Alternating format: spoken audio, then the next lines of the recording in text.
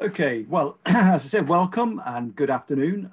This is the penultimate lecture in the series, the Historic Towns Trust Spring Lecture Series, in association with the Borders and Borderlands Research Network at the University of Bristol. Very warm welcome to all of you. My name is Keith Lilly, and I'm the chair of the Historic Towns Trust. This afternoon, we're going to be hearing quite a lot about this particular new publication of the Historic Towns Trust.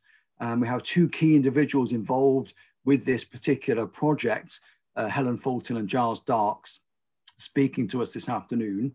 The lecture is being recorded, so it'll be viewable in due course at your leisure. I want to say just a few words, really, if I may, first of all, about Helen and Giles, and to say something also about the housekeeping matters. So first of all, let me introduce Helen Fulton, who is Professor of Medieval Literature at the University of Bristol. She works mainly on medieval Welsh and English literatures from the point of view of urban space and cultural identities, especially around the March of Wales. She is the co-editor of the Cambridge History of Welsh Literature, published in 2019. And very importantly here, in relation to this new publication, she's also a trustee of the Historic Towns Trust. And in fact, Helen has been instrumental, I would say, in leading and steering the Bristol 1480 Historic Towns Trust map project that brings us here together today. But this is a joint lecture, as you've gathered from the program. So as other speaker, our second speaker in this joint session is Giles Darkes. And Giles is a professional cartographer specializing in thematic mapping, formerly a senior lecturer in cartography at Oxford Brookes University. He is a co-author of the book Cartography, an Introduction, published as a second edition in 2017 by the British Cartographic Society.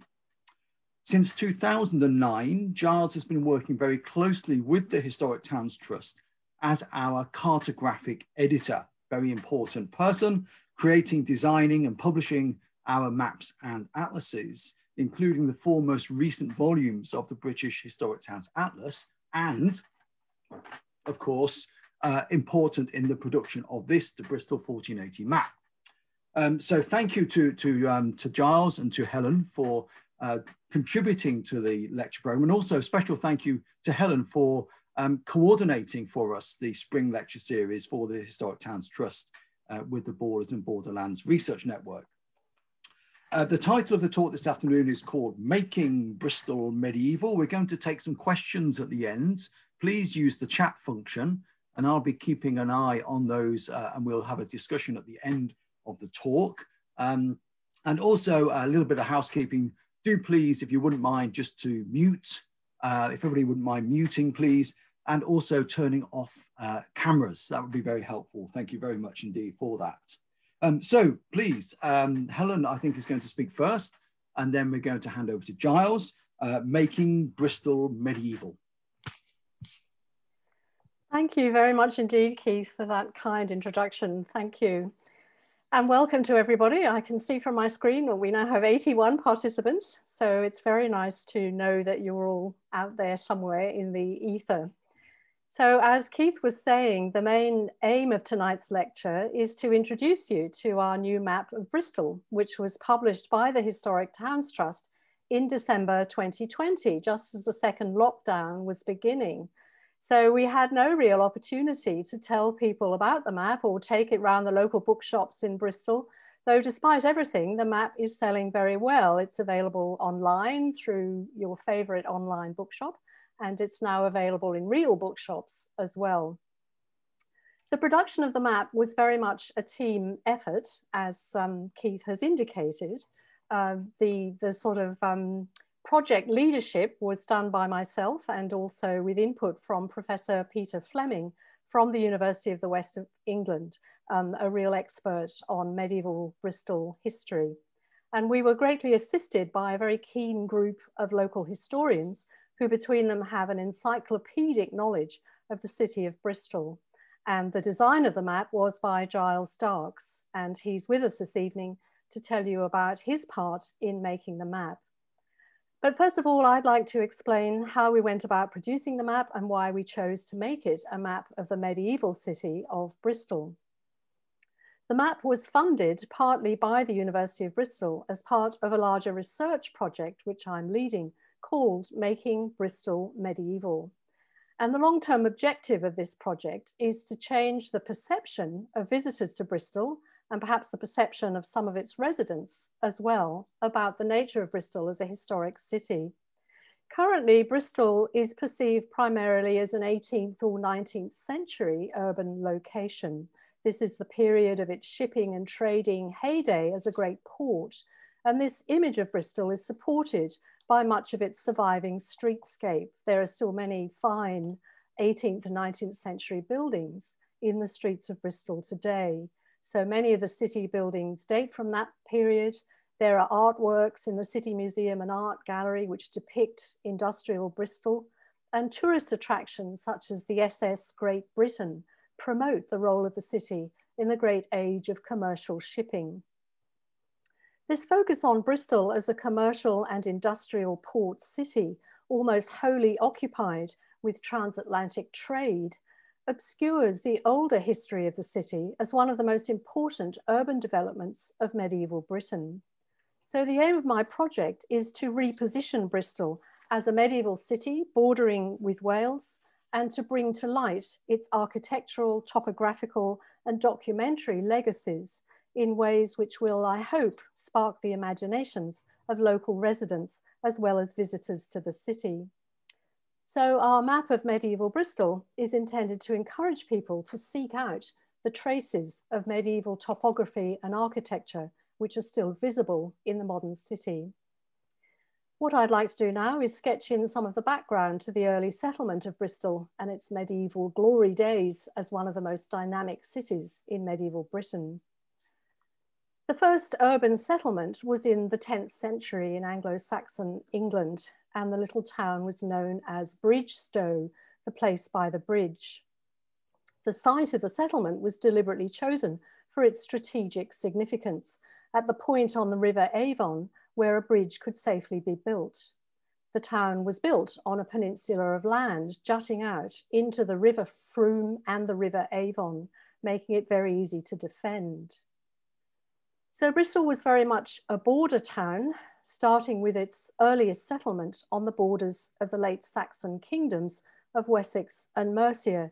As you can see from this map, Wessex in the south, Mercia on the borders of Wales, and Bristol around about here, right on the border. So it's been a border town from its very earliest days. Its location on the land route from London to the west, as well as its seafaring links to Wales, Ireland, and Europe, guaranteed its strategic importance to the English crown. By the mid-11th century, Bristol had a mint, indicating that it was a place of some consequence, and it was engaged in regular trade with Wales and Ireland. After the Norman conquest of 1066, the Normans used Bristol as a strategic headquarters for the spread of their settlements into South and East Wales. The Normans, of course, were great castle builders as part of their colonizing strategy. They colonized areas through building towns, castles, and churches. And they built a castle in Bristol as early as about 1088, blocking the landward approach and surrounding the castle by the rivers. So it was probably around this time that the first town walls were built as well around the castle. So this is a piece from the map showing the area of Bristol Castle with the Avon River to the south, so towards the bottom of the screen, and the Frome in the top right of the screen. The strategic significance of Bristol for medieval kings was very evident during the civil war between the heirs of Henry I, his nephew Stephen, and his daughter Matilda.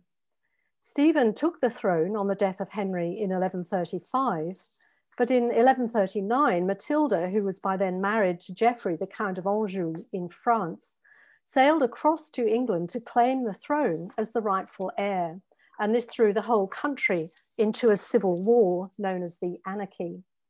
Stephen managed to hang on to the throne, but in 1149, a new enemy appeared, namely Henry, the eldest son of Matilda and Geoffrey. When Stephen died in 1154, Henry took the throne as Henry II, bringing with him large swathes of France, including Normandy, Gascony, and Anjou. During the period of the Anarchy, Bristol, like most of the southwest of England, came down on the side of Matilda and her son Henry, and thus were at odds with King Stephen. We have a lovely description of Bristol as it would have looked in 1138, when the lord of the city, Robert, Earl of Gloucester, prepared for a siege against the king's forces. Robert was an illegitimate son of Henry I, and thus the half-brother of Matilda, which explains his loyalty to Matilda and her attempts to gain the throne. He accompanied Matilda to England in 1139 and led troops on her behalf in Normandy. And he also used his castle at Bristol as a central point for English rebels against Stephen. At one point, Matilda took refuge with Robert in Bristol, in the castle, one of the safest places in the country, and she later sent her 9-year-old son Henry to Bristol in 1143 to be educated there because it was so secure. And after Robert's death, Bristol continued to be guarded by his son, William, Earl of Gloucester. During the reign of Stephen, an anonymous chronicler wrote a Latin account of this civil war, known as Gesta Stephani Regis Anglorum, the deeds of Stephen, King of the English. The chronicle begins with a generally favourable account of Stephen's reign up until 1148, and then continues in support of Henry Plantagenet, now described as the lawful heir, ending with his succession in 1154. Since the chronicle largely consists of the military history of the Civil War, many castles and towns are mentioned throughout the text, often in some detail, as a means of providing a context for the various battles. Following the news that the Lord of Bristol, the Earl of Gloucester, was preparing for a siege against the king's men in 1138, the author writes this celebratory description of the city of Bristol. So he says, Bristol is almost the richest city of all in the country, receiving merchandise by sailing ships from lands near and far. It lies in the most fertile part of England and is by its very situation the most strongly fortified of all its cities. For just like what we read about Brindisi, it is a part of Gloucestershire that makes the city, narrowing like a tongue and extending a long way, with 2 rivers washing its sides and uniting in one broad stream lower down where the land ends. There is also a strong and vigorous tide flooding in from the sea night and day. On both sides of the city, it drives back the current of the rivers to produce a wide and deep expanse of water. And while making a harbour quite suitable and perfectly safe for 1,000 ships, it hems in the entire circuit of the city so closely that the whole of it seems either swimming in the water or standing on the banks. However, on one side of it, where it is considered more exposed to a siege and more accessible, a castle rising on a vast mound, strengthened by wall and battlements, towers and diverse engines, prevents an enemy's approach. So this description shows that Bristol was already a major port city in the 12th century, and it emphasizes the security of Bristol as a fortified city surrounded by water. It also aligns the city of Bristol with the great imperial cities of the Western Empire, with the reference to Brindisi, a port city in Puglia in southeastern Italy. When Henry returned to England in 1149 as Duke of Normandy, he went straight to Bristol to gather troops to support his claim to the throne. He invaded England in 1153 and finally persuaded Stephen to adopt him as his son and heir. This ended the Civil War and Henry became king in 1154. He brought with him not only Normandy, but also the land of Gascony as one of his royal possessions. And Bristol was perfectly placed to make huge profits from the importation of Gascon wine into southern England. This prosperity brought to Bristol by the importation of Gascon wine allowed it in the 1240s to make massive investments in urban expansion and in developing its harbour facilities. Marshland below the town was reclaimed, and a new outer circuit of town walls and a new bridge across the Avon were built. And again, our map shows the outlines of the new walls. A new channel for the River Frome was built across land held by St. Augustine's Abbey to form a large deep water harbour, and this secured Bristol's future as a major port city. And the harbour side is on the left-hand side of the screen.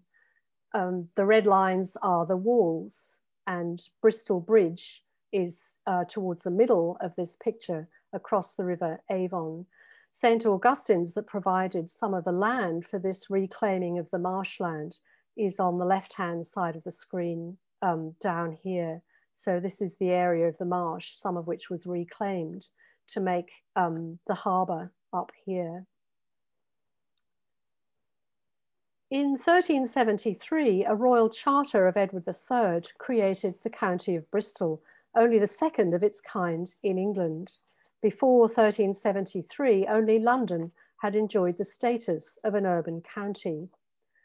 The 1373 grant was made largely as a reward for Bristol's support for Edward III's war efforts against France during the 100 Years' War, which went on from roughly 1337 to 1453.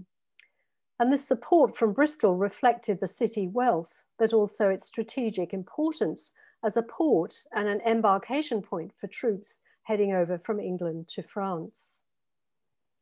For Bristol, the third quarter of the 14th century was a period of prosperity that would not be matched until its second golden age in the 18th century.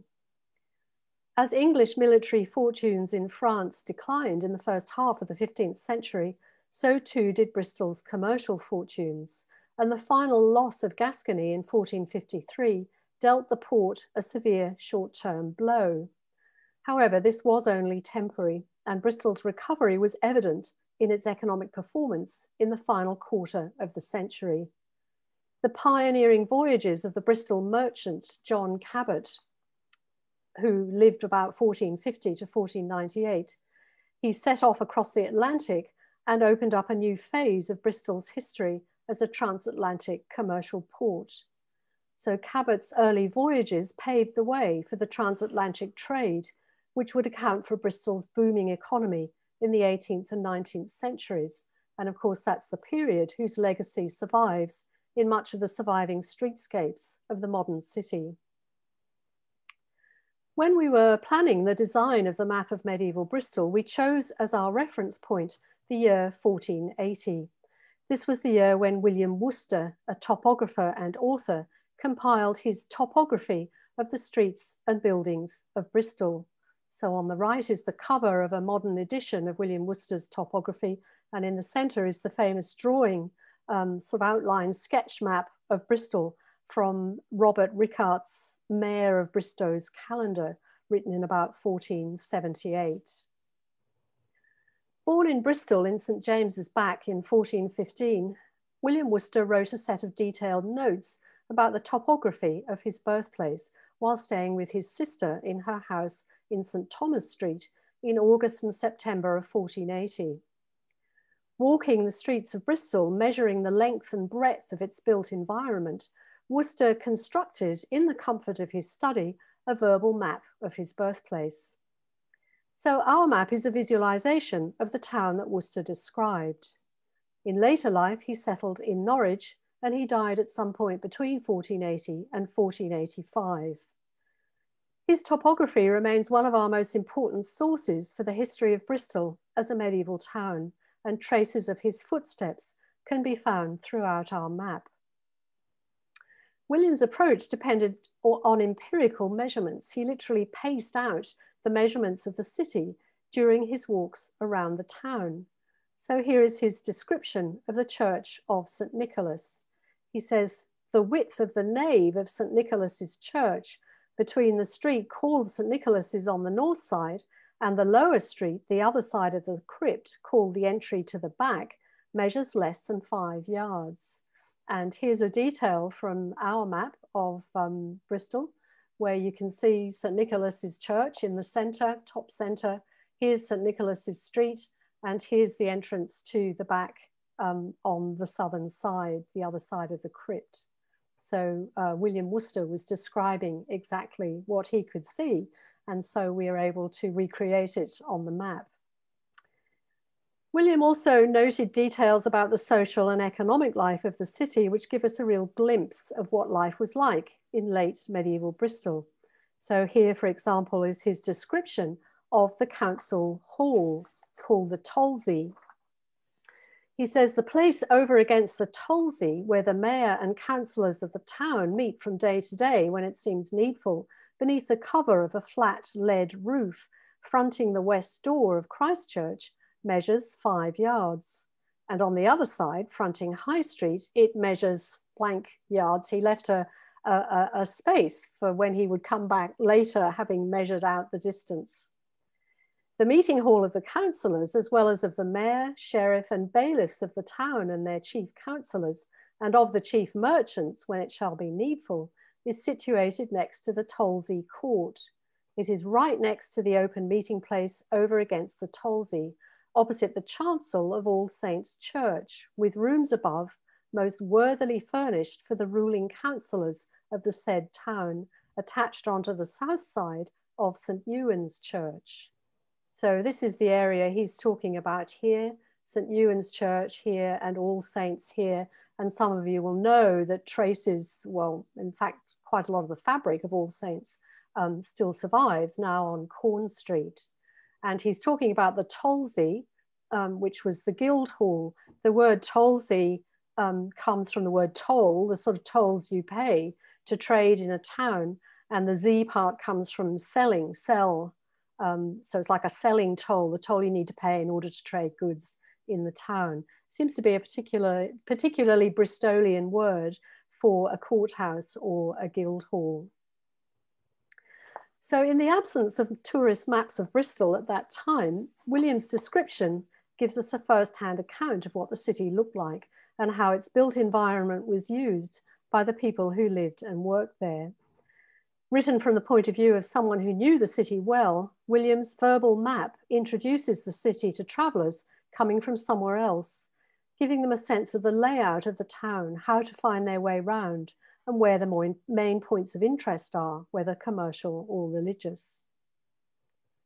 So finally, what is left of medieval Bristol that we can point to today as evidence of this very significant period in its social, architectural, and commercial history?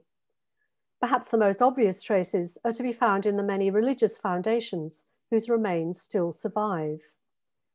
In 1480, Bristol had 18 churches around the centre of the city, many of them demolished in the 19th century or bombed during the Blitz of World War II. But traces remain. I've already mentioned All Saints, and there's also the fabric of St. Peter's Church in Castle Park. It now stands as a ruin and is thought to be Bristol's oldest surviving church. It's first mentioned in historical records in the year 1107, although most of the surviving fabric of the church is later, mainly 15th century, with some other additions made in the 17th century. It was almost destroyed by fire during the Blitz of 1940, and just this very impressive outer shell remains. Another survival is the Church of St. John the Baptist, found in 1192 under the control of Tewkesbury Abbey. It was built along the line of the original town walls, so it incorporates one of the gateways, the North Gate, into its structure, which you can still see, and I've shown that here. Inside, the crypt dates to the 14th century, and it includes a tomb to Walter Frampton, who died in 1388, one of Bristol's many successful merchants, and 3 times the mayor of the city. Perhaps the most impressive survivals are Bristol Cathedral and the Church of St. Mary Redcliffe. Bristol Cathedral started out as St. Augustine's Abbey. The wealthiest monastic foundation in Bristol, founded in about 1140 by a wealthy citizen, Robert Fitzharding, who became the first Lord Berkeley. When the monasteries were dissolved in the late 1530s, the abbey became the new cathedral of the Diocese of Bristol.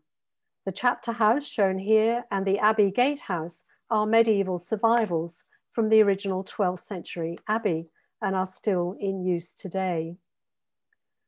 Finally, the Church of St. Mary Redcliffe contains some traces of its 12th century origins, including parts of the nave and the south aisle, some of which you can see here. The church was in existence by about 1150, and various additions were made during the medieval period, including a 13th century tower and 14th century porches and transept.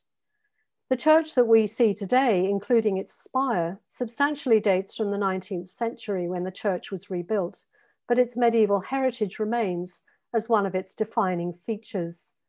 And this photograph here was taken from the anchoress's squint above the north door, looking down at some of the medieval sections. Apart from religious foundations, there are other medieval traces in the city, including parts of the castle and the town walls. Although much of the medieval fabric of the city was destroyed during the modern period, memories remain in place names such as Old Market, Welshback, and the rack hay used for drying cloth during the cloth making process. Medieval cellars and foundations survive in a number of other buildings, while the only medieval domestic roof known to have survived in Bristol can be found at number 41 High Street, now part of the Rummer Hotel. Perhaps the most impressive survival is number 43 Broad Street, Bristol's oldest surviving three-storey house, which was also a shop. It was probably built in 1411 and incorporates an earlier structure, leaving us a record of centuries of use. So I hope I've been able to show you that Bristol's history as a commercial port and city is much older than one might think from looking at the modern fabric of the city. Economic growth and wartime bombing have done their damage to the medieval city, but its skeleton is there for all to see even today. By following William Worcester's steps laid down in our map, I hope many of you will be able to make Bristol medieval for yourselves. I'm going to stop sharing my screen now and hand over to Giles Darkes, who will start sharing his screen so that he can tell you more about the design and production of the map. So over to you, Giles.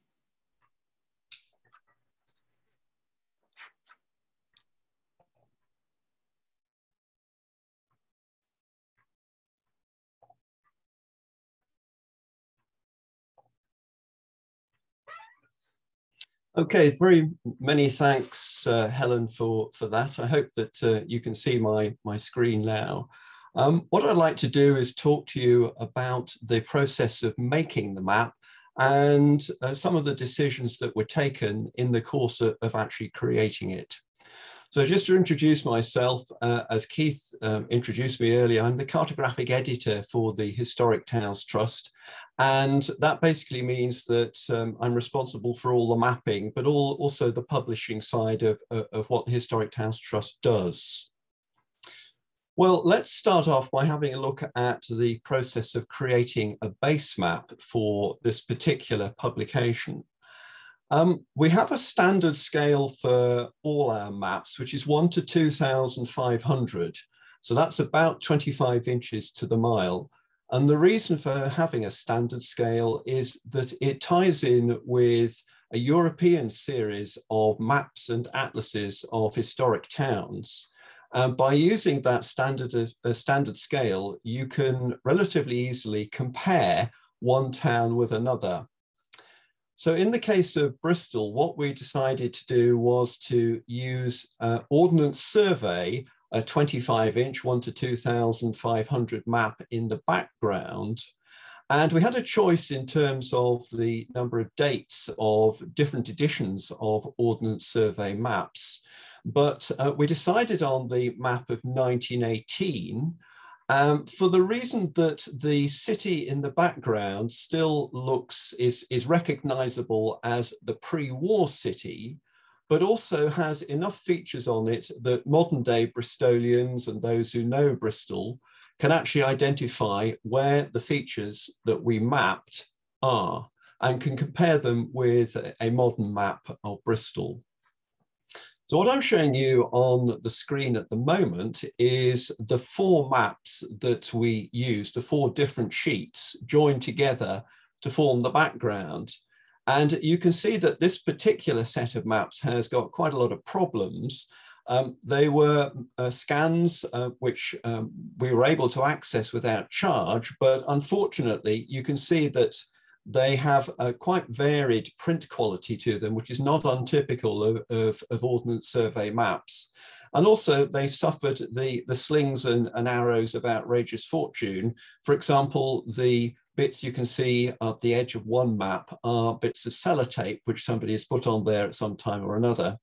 And although you can, to some extent, actually remove those, ultimately, I wasn't satisfied that this would provide a suitable base map for us. So we went to the National Library of Scotland. Many of you will be familiar with the wonderful website that they have, where they have digitized many maps, Ordnance Survey and other, of pretty much the whole of the UK. And by zooming in, what we can actually see here is that we had a choice of maps. Because Bristol is on the border between Gloucestershire and Somerset, it was actually covered by both counties in the Ordnance Survey County series. And the slightly complicated diagram that you're looking at actually shows the overlap between the Gloucestershire sheets in the north and the Somerset sheets in the south. The website offers you a number of different maps according to the date of survey and the date of publication. And what we chose was the Gloucestershire series from 1918. And as I say, the city is still very recognizable.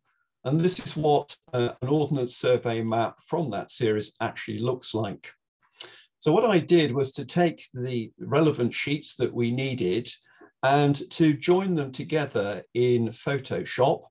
There you go, that's the inset showing you the specific sheet that we're using, and also gives you an idea as well about the quality of the printing. And we were very fortunate in that the sheets that the National Library of Scotland has are all pretty good quality and very consistent in terms of their printing. So this is the 4 sheets actually joined together. And if you've got good eyesight, you can see some duplication at the top of the maps of saying what the edition is, edition of 1918. And if we actually zoom in, this is the junction of the 4 sheets. And my aim is to make this better than Ernie Wise's wig, in that you shouldn't be able to see the joins between the different sheets. You'll always get some evidence of join between them, but overall this is really not bad at all. And so this formed the background to the historical information that we then added. So the process of adding historical information is one of taking the base map, and here you can see it in the background and it's faded out.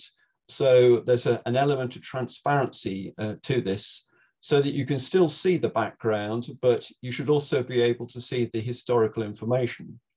And the blue square, the blue rectangle rather, which you can see there, denotes the approximate sheet boundaries for the working map that I was actually using.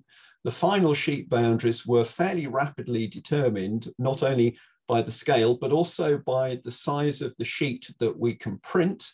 And we choose to use fairly standard sheet sizes, which our printers called Dennis Maps, who also print for Ordnance Survey, can easily handle. And in fact, this sheet size is a standard Ordnance Survey Land Ranger sheet size. So the process of actually adding information, and here we're going to zoom in on just one feature, is a question of taking different sources and adding them onto the base map. And we had a range of dates. The map is based around 1480, but you have to be a little bit flexible in terms of the dates that you're dealing with in order to have a meaningful map. This is the view of St. James's Benedictine Priory.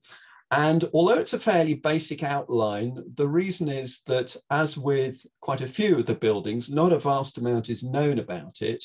But we had this sort of source here, excavations at St. James's Priory. And you can see it's a fairly generalized view of what actually went on. Generalized, yes, but don't forget that at the scale of 1 to 2,500, there's not a vast amount of detail that you can show. And although I'm zooming in here on the detail, you can't actually see a huge amount more when you see the final printed product. For comparison here we have St. Bartholomew's Hospital. Again, this was a diagram which was given to me, and then my interpretation of that as it actually appears on the map. And you can begin to see that it's not only the hospital that's shown here, but a bit of context as well. Some of the other features around here, we have one of the gates in the city wall, and we have some of the houses that we featured, which were either contemporary 1480 or a little bit after, but they do help to provide context for the medieval features that we were showing on the map. We were also fortunate in having a map which the Historic Towns Trust had originally published in the 1970s. This is the map of Bristol as featured in the Atlas volume, which included Bristol. The different sheets that comprise that map were joined together here. And if we actually zoom in on one feature, here we've got St. Augustine's Abbey, which later became the Cathedral Church.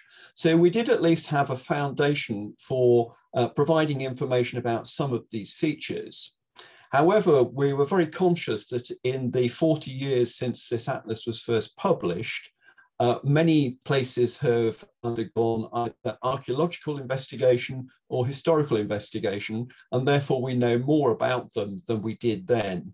And therefore, what we have on this map is subject to quite a lot of revision. So this is how St. Augustine's Abbey actually appears on our map. In some ways, it looks like less information, but actually it's probably more reliable. And you can see that we've now got features included, for example, the water fountain, which ended at the conduit, which I will show you a little bit more of in a minute, but also features like the dovecot and indeed the precinct of the Abbey Church as well, which again gives you some idea of the extent of the precincts of the medieval foundations surrounding the city centre. And I was also provided with other more detailed plans. So this is a detailed plan of the cathedral, in this case showing different phases of development. And it was a question of trying to work out from that what was around in 1480 and then depicting it on our map. The map shows a number of different sorts of feature. And here I'm showing you the legend from the map and the different types of features that we actually showed. And you can see that as well as using area features, so for example, land use for graveyards, different sorts of buildings, we also have the lines which comprise the city wall and also one or two other boundaries. I will show you the boundary of the county of Bristol in a moment, but also the different styles of lettering that we use to denote different features. And here's the city centre. Helen showed you this, an extract very similar to this earlier.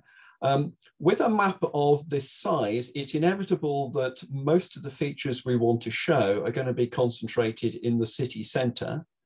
And so it is, here is really the heart of the city, showing some of the churches that were there, but also the many inns and principal buildings as well, which we wanted to show, again, to give context and to give more information. And also, Helen showed this before, Bristol Castle. You will notice that on this extract, and indeed on the map, we have quite a lot of question marks, because we often don't know a great deal about what we're mapping. And indeed, Bristol Castle was slightly contentious in the fact that there are different interpretations of what was there. Ultimately, you have to make a decision when you're producing a historical map. You're aware that when you put any feature onto it, it tends to assume an authority which it may not actually merit. anything shown on a map looks solid and real and definite, and yet very often the information that you've been provided with is anything but.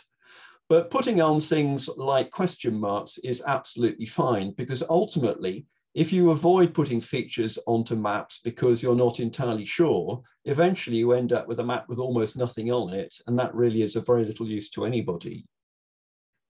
So Helen also mentioned that we showed the former course of the River Frome before 1240 when it was diverted, and this is the way that it was actually shown on our map, and the label that I put on there to denote where it was. Looking slightly wider, we have some features in the around the edge of the map. You can see a dotted line. If I zoom in on this part of the map here, what it is actually showing is the boundary of the county of Bristol, which Helen mentioned. And it's actually really useful to map this. In fact, most of it is accommodated on the map sheet. And it gives you some idea of the slightly strange shape that it had, but also, I think, gives context to the parts that were within the built-up area and those that were actually outside of it. And we also, this is the whole map sheet now, the final map sheet being viewed. We also had an inset map as well, showing trades and occupations, because a lot of research has been done on this. And although, as ever, it's a generalization, it is true to say that these particular trades and occupations were indeed associated with different parts of the city. And some of you may spot some quite interesting entries on there. Well, the map also carries a reverse as well. This is very important for our maps, because the idea is that we have a gazetteer, a list of the buildings and sites of interest that are included on the map, with some notes about them and essentially an introduction. And it's very much aimed at the non-specialist people, you know, that remarkable beast, the intelligent general reader. And so the idea is to give some information about the main features that are shown on the map, a brief history, no references, but something basically to introduce you to what they are. And here is part of the entry for Bristol Castle. And we also have illustrations as well. And again, Helen mentioned this before, but this is the wonderful drawing of Bristol Cross, which came from Robert Rickhart's, the Mayor of Bristol, his calendar, which is an important illustration in terms of not only the history of Bristol, but also the depiction of medieval towns. And you'll notice the gateways that are shown on there. And indeed, we describe the different gateways in the city in some detail. And we also have a section on the map which is devoted to looking at Bristol's medieval houses, medieval and slightly later houses. A lot of research has been done on this by Professor Roger Leach and others. And so we have entries, for example, Haddon's Tavern, which is right in the town centre, some notes about it as well, but notes about the different types of houses that actually appear. And we also have not just houses and principal buildings, but things like conduits, which in Bristol are quite important, as they were in many towns, the supply of fresh water. And here we have an extract from the St. Augustine's Abbey conduit, and an extract from the map showing you how it's actually depicted. And those of you who know the topography of Bristol will appreciate that many of these springs were on the higher ground, and so gravity worked in favour of the distribution of the water to where it was actually needed. Well, finally, just to have a brief look at the map cover. And this is the map cover. You'll see it's got both sides, so we have to design it with both the front, the spine and the back at the same time. And it's very important when you're creating any publication to have an attractive cover. And one of the most important things is choosing a picture, an image that is suitable on the cover. You'll know the famous phrase, never judge a book by its cover. Well, one of my mottos is always judge a book by its cover, because we always do. And in a bookshop, you have half a second or so to engage someone who is browsing. So you want an attractive image that is going to lure them in. Now, of course, we have no contemporary views of Bristol in 1480, but the idea was to look for an image that is sort of redolent of a medieval city, but is also specifically of Bristol. And we had a number of contenders. This is the one that we chose, but there are various other rather attractive watercolors and other pictures of Bristol, which we had to choose from. But ultimately, I chose the one that you actually see. It was a committee decision, but I overruled one or two people who didn't want it, but there we go. And this is the reverse of the map. Again, you write a short blurb and you have an extract from the map. And it's important, I think, to show an extract from this map and not from an old map of Bristol. People want to see what the map actually includes. And then the final element is the introductory essay that we have on the inside. The idea of this essay is to explain what the map is about. It gives a little context, and here you'll see that we have a section actually specifically on William Worcester, but also to point out the features on the map that are worth looking at in general. You will know that on the back of the map, we have the gazetteer giving you information about specific buildings, but this is the general introduction to the map. And it's designed, again, for the non-specialist, for the general reader who is interested, to have an idea, once they've seen the map, of what it is that we're actually showing and why it's really important to map it. Well, it was very much a joint effort, and Helen mentioned the team of people who were behind it. And so I think it is very appropriate to actually show their names on here. And we're very grateful for the hard work that they put in. A lot of research and a lot of writing went on to actually produce this map. And so we're pleased with it. I think graphically it's got one or two limitations. I did say that once it was published, but I hope that it is a contribution to the history of Bristol and that you find it interesting. As with all our publications, we hope that it will actually stimulate debate and research. And if you find something that you think is wrong, or you know better about, or subsequent research reveals something different, then we very much want to know about it, and so that we can revise our maps for subsequent editions. So that is basically it from me. I will finish sharing my